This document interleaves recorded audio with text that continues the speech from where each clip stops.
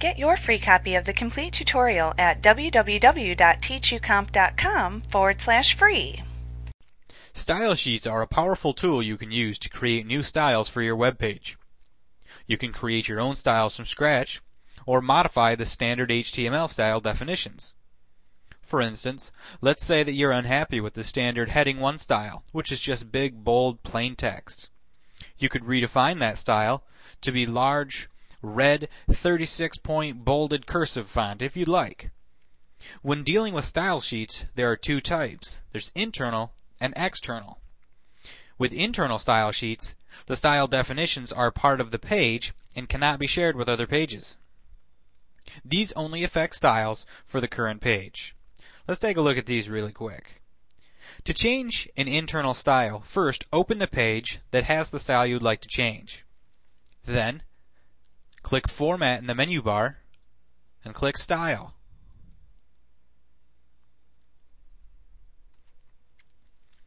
Then, in the Style dialog box, to edit one of the pre-existing HTML tags, make sure HTML tags is selected from the List drop-down towards the lower left corner.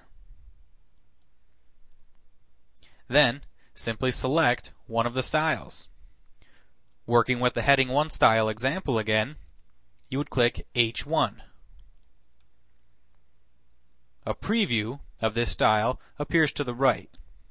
Most of the time, when you start to edit HTML tags, the preview won't change. Now, to modify this tag, you would click the Modify button. You could change the name if you needed to, but generally, you'll want to leave that the way it is. Then, click the Format button in the lower left corner of the Modify Style dialog box. Here you can select from font, paragraph, border, numbering, or position depending on what it is that you want to modify for that style. So let's say if we were going to make this red, 36-point, bold, and cursive, we'd be dealing with the font.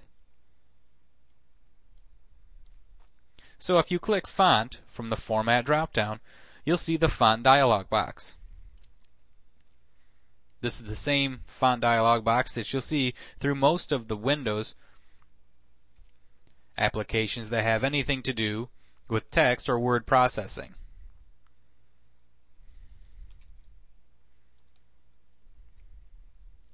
So I'll select Script MT Bold as my font. I'll make it bold and italic. And I'll select 36 points as the font size. Then, from the Color drop-down, I'll select red. You could also add any effects you would like from the Effects section. When you're finished, click OK.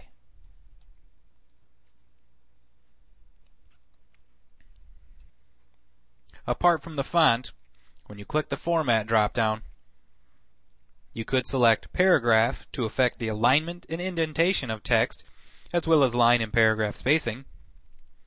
Border to affect the borders and the white space around paragraphs, as well as the background and foreground colors. Numbering to affect the appearance of bulleted and numbered lists. And position to affect whether objects or types of content are positioned absolutely or relatively in relation to other content. When you're done making any changes, click OK in the Modify Style dialog box. You'll notice once you do this that the List drop-down automatically switches to User-Defined Styles. In addition, whatever style you modified, in this case H1, will be listed here. You can still switch back to HTML tags to select other styles. Notice if I select H1 here, though, it's the new style that I've defined. When you're finished modifying any of the internal styles you'd like to modify, click OK in the Style dialog box. Now let's go ahead and apply the Heading 1 style to some text.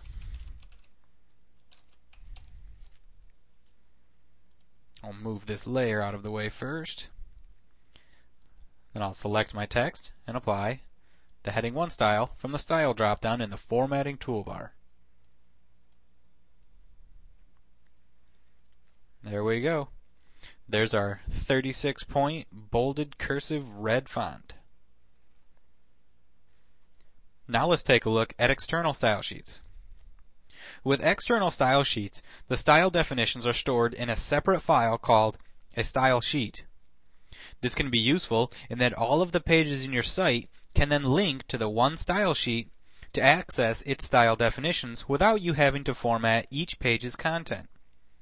If you do that, you can also simply redefine one of the styles used in the style sheet and have the effect cascade down to all of the other linked pages in the site. This is a quick way to produce a facelift on your website. To create an external style sheet, you must use a page template.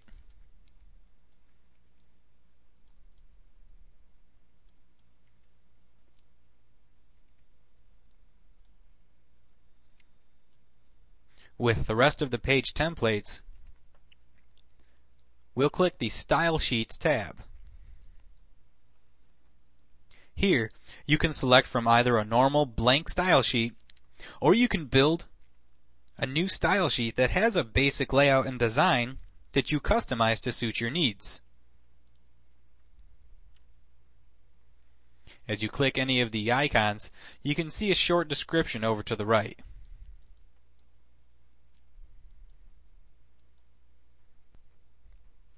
I'm going to choose one of the predefined style sheets so we can see that we have something to work with.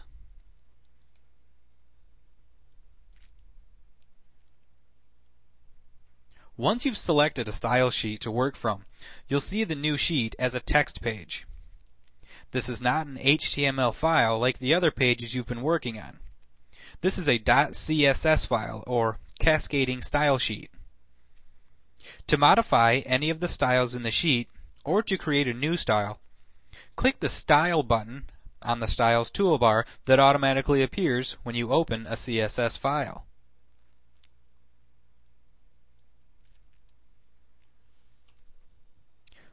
From this point, the process is the same as if you were modifying the styles in an internal style sheet.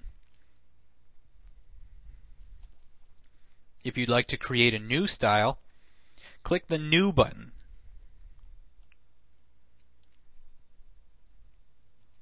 When the New Style dialog box opens, enter a one-word style name in the Name field. For this example, I'll call this one H7 for heading 7. Then, just like with modifying a style, you click the Format button and select any of the attributes that you would like this style to have.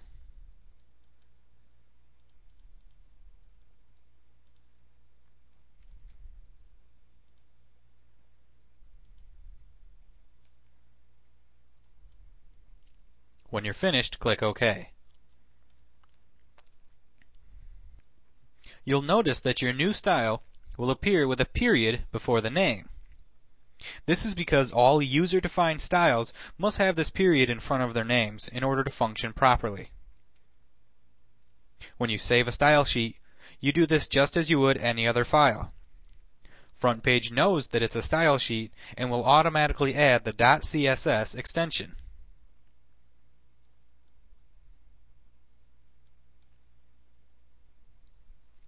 So I'll save this into my root folder as something simple like sample.